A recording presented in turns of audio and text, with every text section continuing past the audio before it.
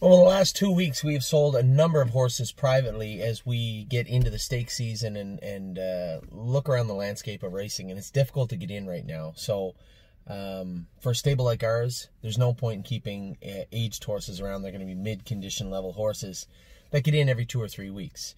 Now, that will change in the future, but we don't know when that will. So we opted to make take the easy way out, I suppose, and sell a number of these horses. Last week on this site, Hoofbid, we sold 10 horses. 9 of them cleared out. One of them we retained. He's back on the site this week.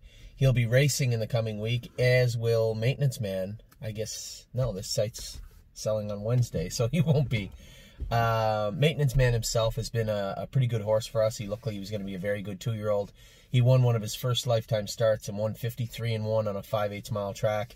And if you look, it's just really tough to find a spot for this horse, right? The non-winners of 50, straight non-winners of 50 is tough to win in Ontario. We opted to send him out to Illinois, and it's been tough out there also. His last 3 starts, he paced 153, 154, 154 with closing quarters of 27 and 28 and virtually made no money. So a nice horse, but at the same time, probably going to do a lot better for a smaller operation in a different jurisdiction. So we opted to put Maintenance Man up for sale.